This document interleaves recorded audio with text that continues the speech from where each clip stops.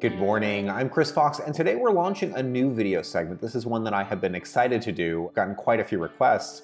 A lot of people ask, which books do I recommend that you read as an author?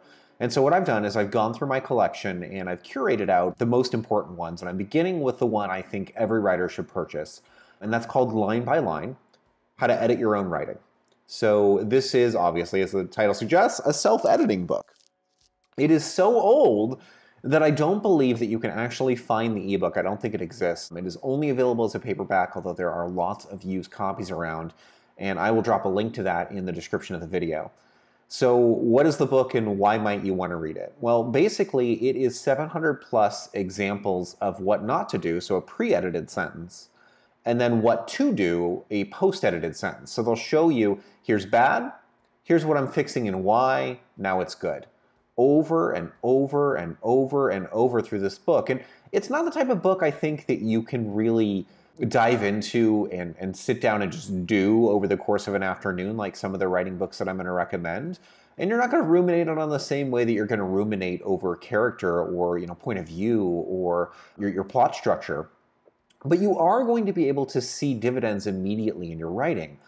You'll start using fewer words. It'll cut excess words out of your prose and it'll make your prose tighter.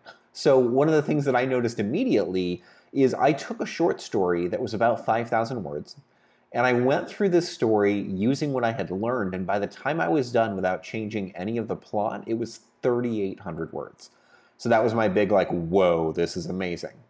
So I've since recommended to dozens and dozens of writers that you pick up Line by Line, you put a copy of it in your bathroom, it just sits on the toilet, and then every time you're in there, you spend 5 minutes looking through a few pages and maybe looking at a few examples. And it took me probably 2 months to finish it the first time. I've reread it since, and I probably will go back and reread it again.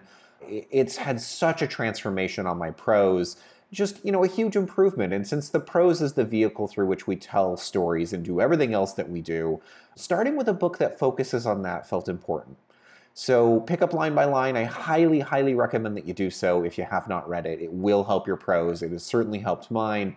I will be bringing more book reports to you in the coming weeks. Probably I'm going to lean a little bit more into story structure over the next few, but I wanted to get this one, kind of sitting on your shelf at home so that over the next few months, as you're watching the other book report videos, you're gradually rereading line by line and sort of allowing that to improve your prose.